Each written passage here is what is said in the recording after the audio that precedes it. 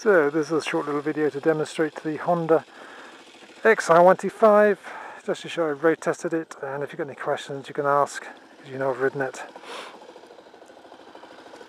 This bike is a one owner from new, and it feels like it was a mature owner, retired person, which is probably a little unusual for a style of bike like this, but anyway, when you ride the bike it just feels exactly as you would expect it to feel. Front brake feels fine. The rear brake, it's just as it should be.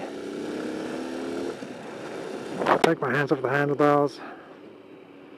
You know, it's just nice.